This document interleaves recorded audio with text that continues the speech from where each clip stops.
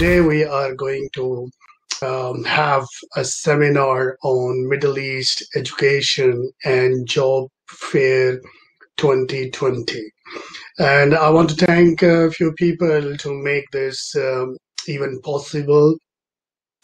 And these are my sweet panelists, the technical team, Berkeleyme Middle East Holding in Middle East, Berkeleyme Global in UK, Berkeley, California in US, and training and consultancy divisions. They really work hard to bring all this content and the people on board so they can explain all this beautiful information to the candidates. There are professionals who are in finance, they are working in banks, they are working in financial institutions, and they are looking for an upgrade job in Gulf because Gulf pays you more, better life, better facilities, a nice multinational culture, and an amazing lifestyle. So if you really want to know that what is the best qualification in finance, it will be a good site. So let me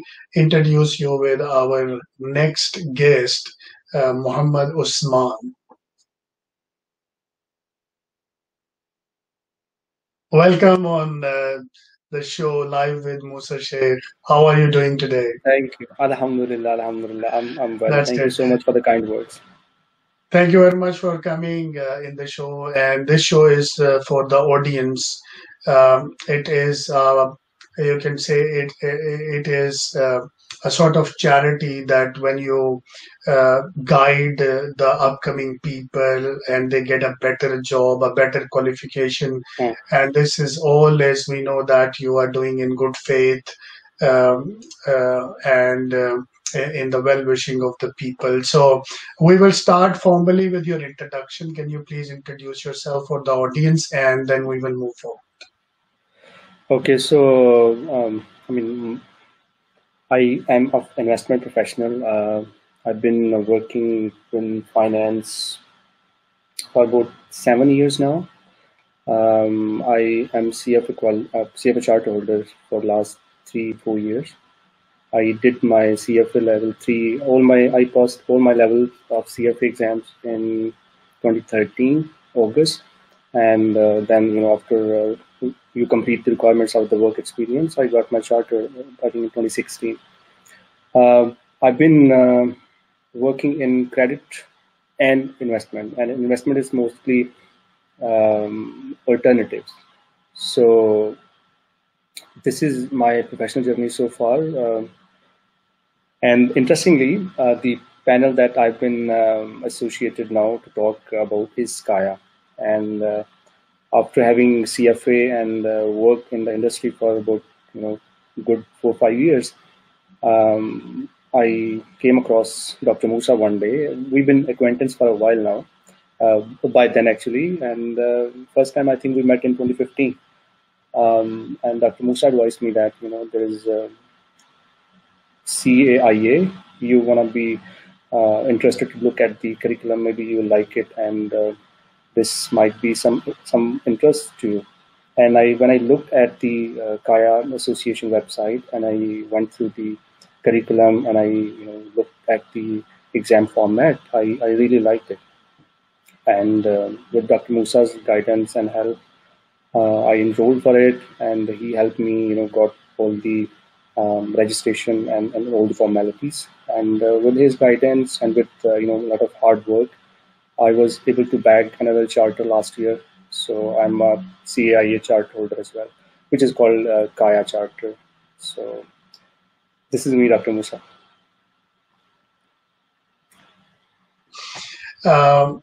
I always feel that sometimes people are overqualified or sometimes they are underqualified, but the balance is always very important.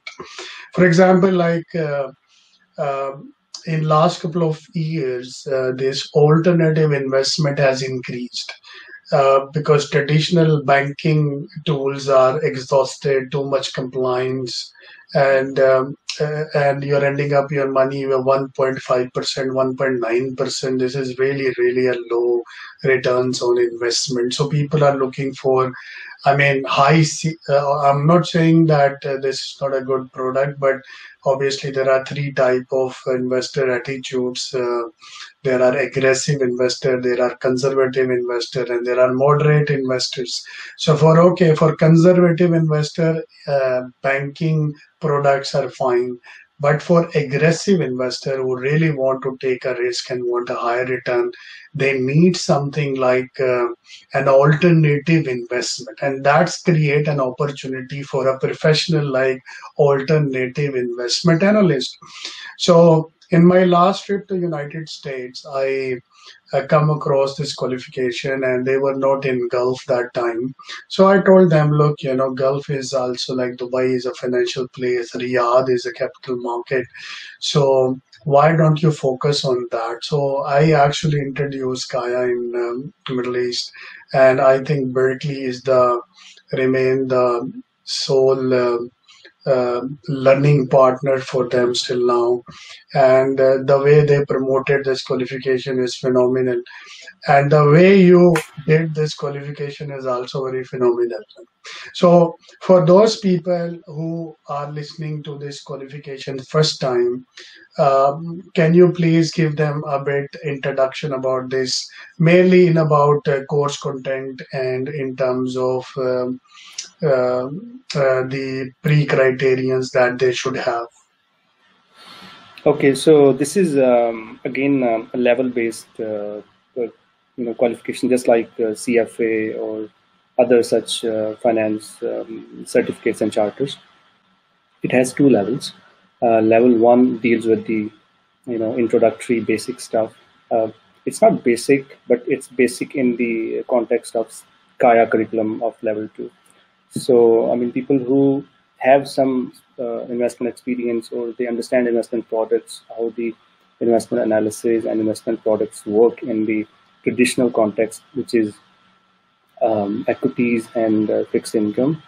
Um, they would find it hard to really analyze and see the um, you know investment characteristics of alternatives, which are a different beast altogether.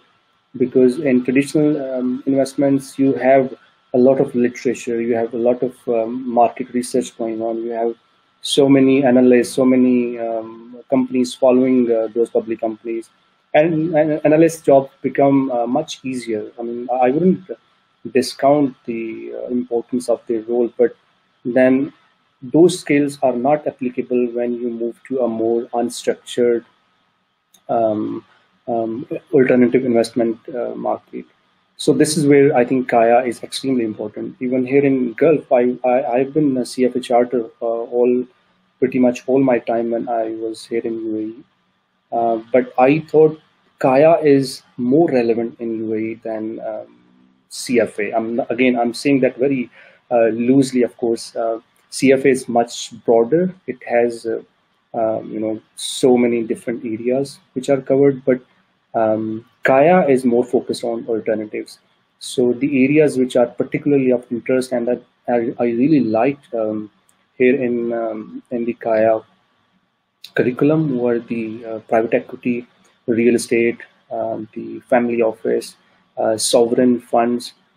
So these were the areas which were really relevant, and I think they are incredibly relevant, especially in this market, UAE, and across the region, for that matter. The exam format, again, as I just mentioned, it's two levels. Level one is introductory. I will just share with you some screen, my screen, where you can see slides, and I think it will be more helpful.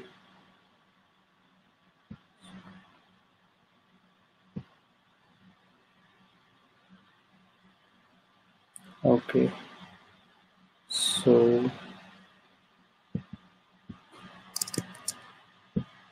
pardon me, I'll just have to do a bit of technical thingy here. Okay. I don't know if my screen is visible or not.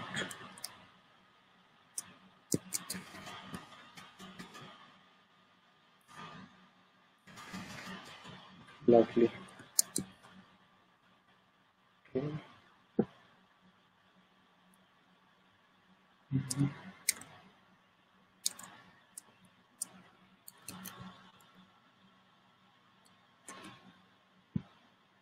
Okay.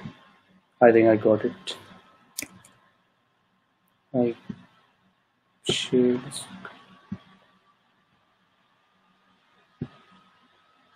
I'm extremely sorry for this hiccup, but I think we are good now. Okay, so the CAIA Association, they established in 2002. They've been growing pretty steadily over the last 18, 20 years. Now they are, I think, in more than 100 countries now. They conduct exams and they have a huge network of CAIA charter holders. The tenet and the premise of CAIA Association is to promote alternatives, and they have been able to do it quite successfully for so many years. And I think the main idea that they took up was from the endowment model of Wales University, and which says basically which was a huge move in 1980s when they introduced endowment model where the more traditional investments were moved to alternatives, and that really paid off. And that was a huge risky move at the time, but then it proved quite successful. And now it's a role model for the world.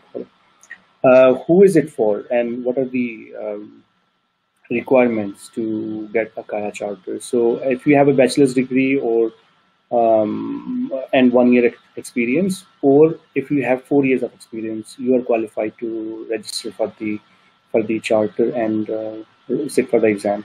Pass 2 levels, and there you go, you got your charter. 2 levels,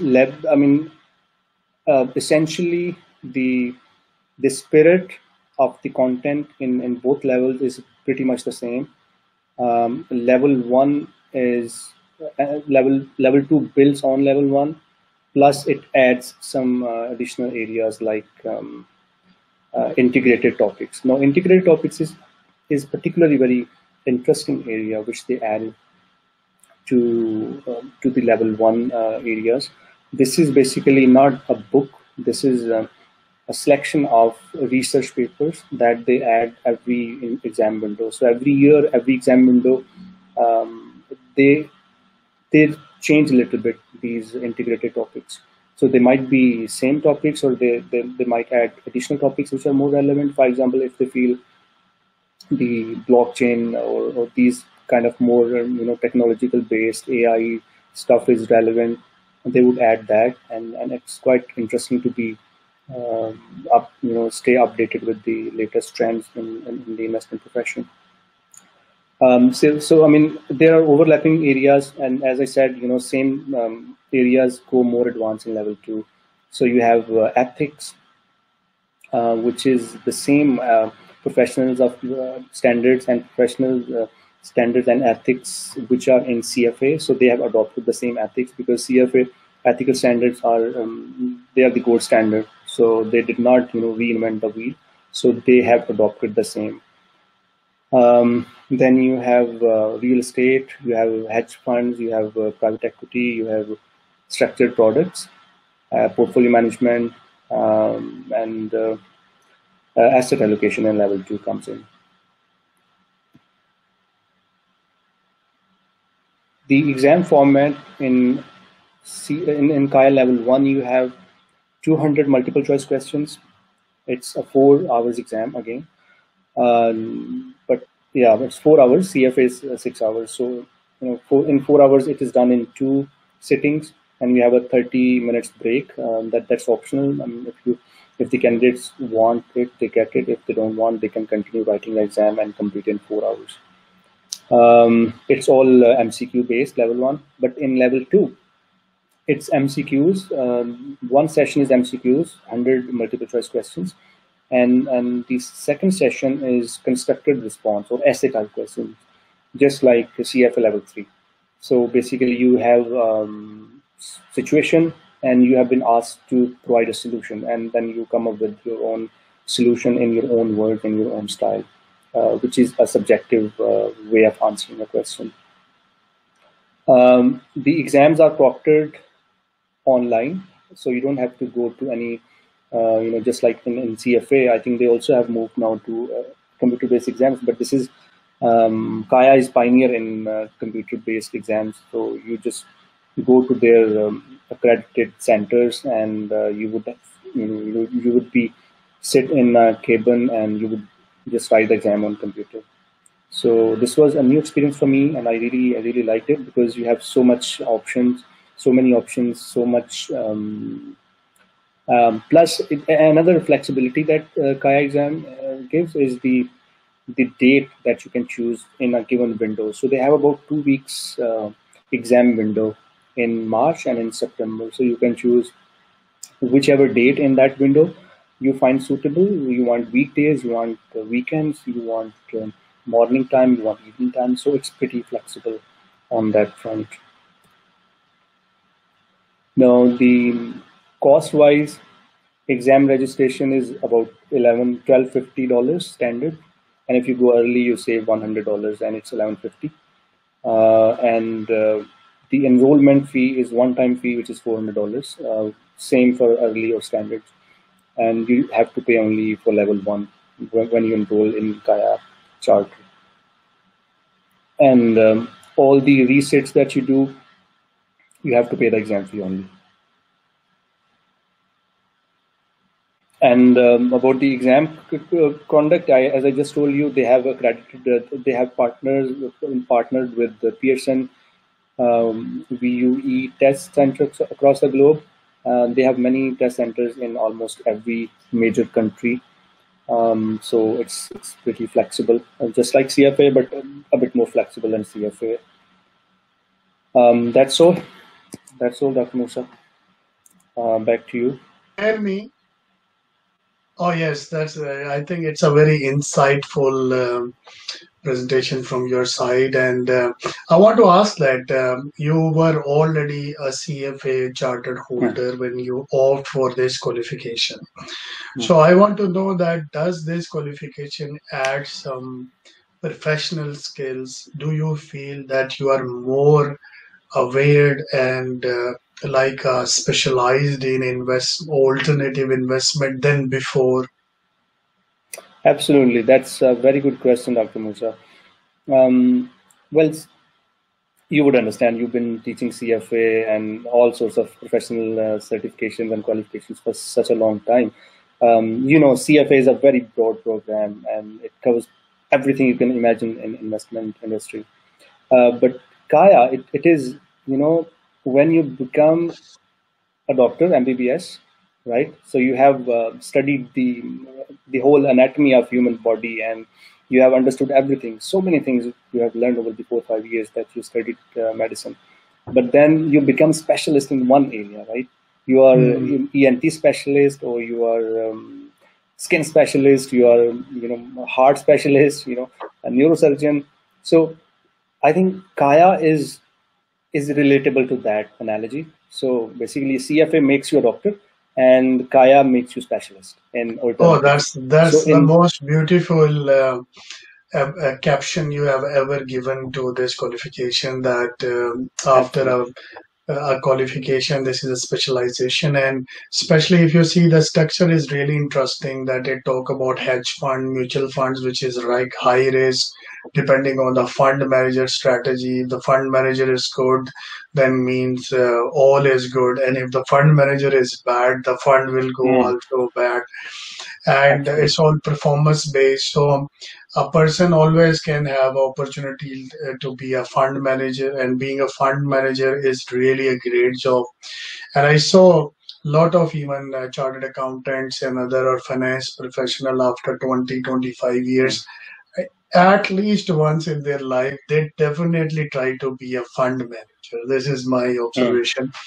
And this qualification is so practical and in terms of private equity, mutual funds, restructuring, structuring because Yes. now every time based on the customer, structuring has become really important.